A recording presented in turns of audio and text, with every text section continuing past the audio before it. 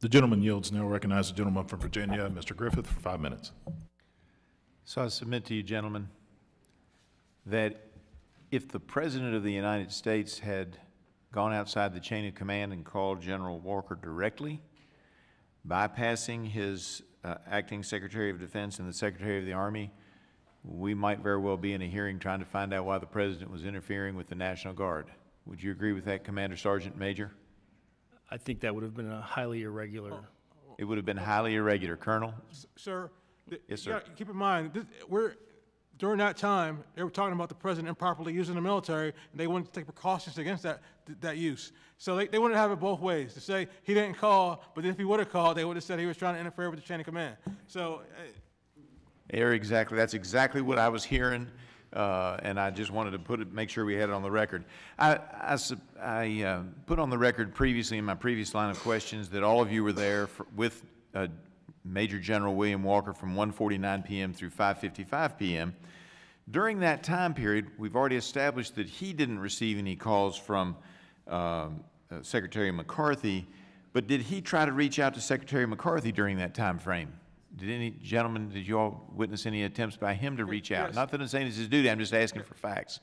You want to go? Captain?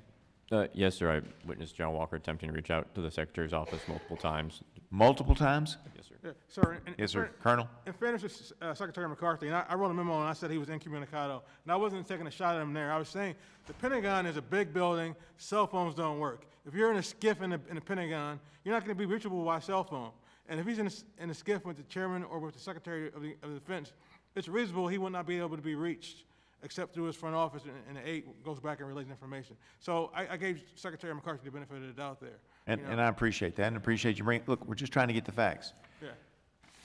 Brigadier General, my understanding is that you would have been second in command behind Major General Walker, is that correct? That is correct.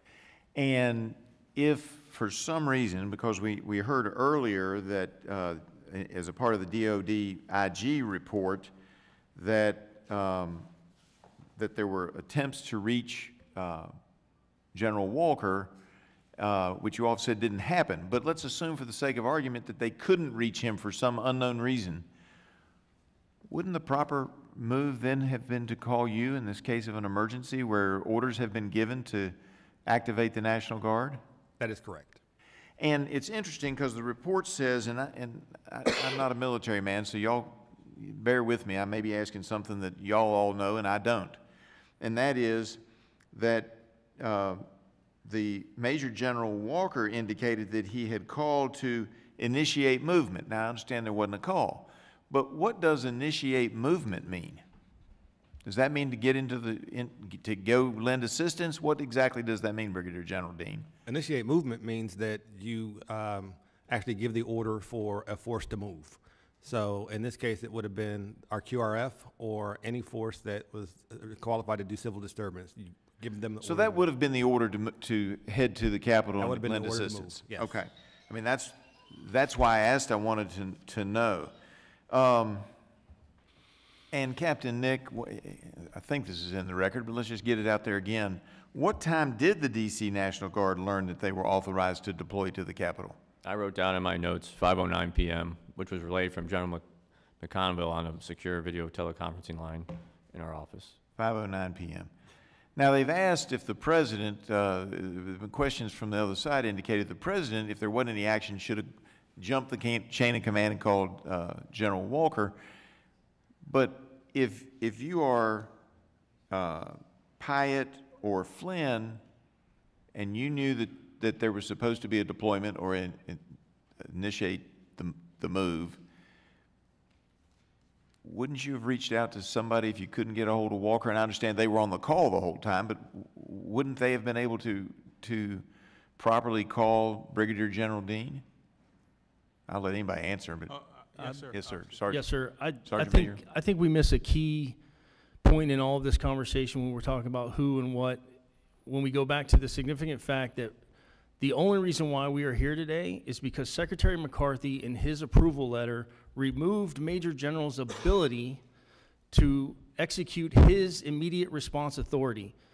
Secretary McCarthy changed the memo from Secretary of Defense to the Secretary of the Army. The one that we got from Secretary McCarthy stated that Major General Walker could not deploy the QRF without the Secretary of the Army's explicit order. And, I will just clarify, the term immediate response there is probably used incorrectly in this instance. Emergency response. Yeah, so, but, correct. Yeah. And, I just and wanna when be was, clear, 'cause, you know. and when was that memo or order given? To not do anything without the direct call from the Secretary of the Army? January 5th or 4th, I think the memo's that. signed Several the days 5th. before January 6th. 5th, sir, yes, sir. All right. I appreciate your questions. I appreciate you all. Thank you very much for your courage to be here today. I know that it's got to put you all under a lot of stress. I yield back.